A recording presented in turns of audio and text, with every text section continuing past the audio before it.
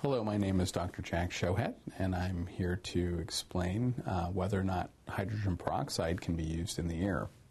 Hydrogen peroxide is a common component of several over-the-counter products that are made to treat earwax.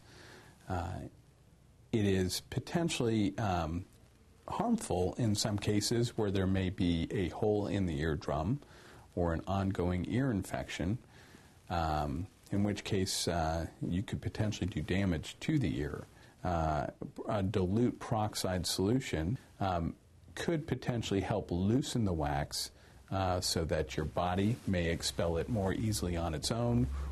I don't typically recommend using peroxide directly in the ear canal, as it can create problems such as what I've explained.